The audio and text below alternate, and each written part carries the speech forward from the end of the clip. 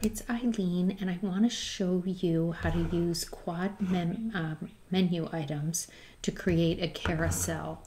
Now, it's not pretty, but I just put together something to show you options. You can see the carousel slides things through. And I've set it fast so you can see the examples. These images could link someplace, and you could have sign-up forms, you could have maps, you could have sort of whatever you want in these widgets. Oops, there's the product page. So here we go. Now, when you have the QuadMenu plugin on your site, you'll see QuadMenu items. In this case, we chose Carousel, and when you click it and add it to the menu, it shows up as the last thing. If you hover, you get the options. So since I already did one, I'm just going to show you what I set up.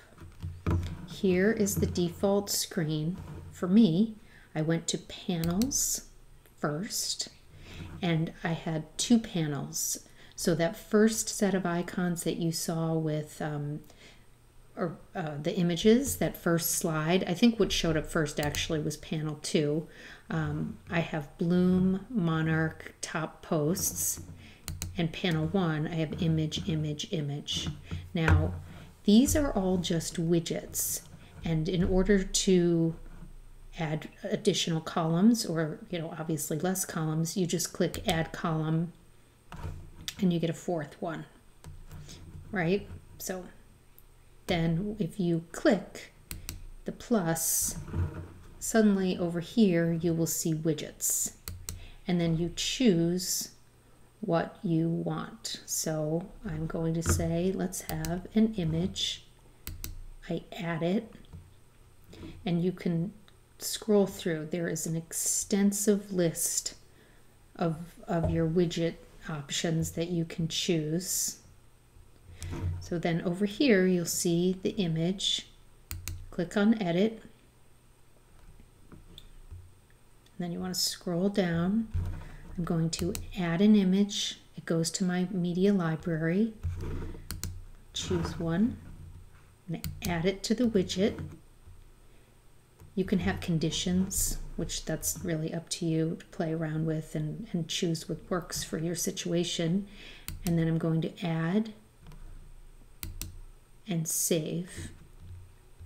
And then over here, I'm just going to exit out and save the menu. I'll go back to my site.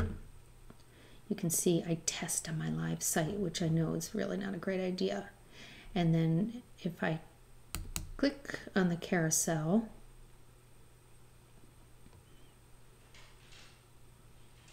sorry, I'm refreshing. I think I'm doing too many things at once.